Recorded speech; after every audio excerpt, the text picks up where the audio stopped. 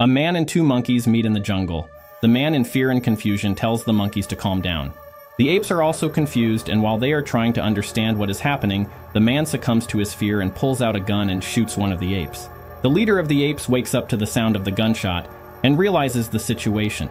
Meanwhile, the man's fear grows and he calls his friends to him. His friends come to the man. Meanwhile, monkeys surround the group of friends. The leader of the apes is very angry and shouts violently at the people in front of him and jumps in front of them. Do you think these people will be able to escape from the monkeys?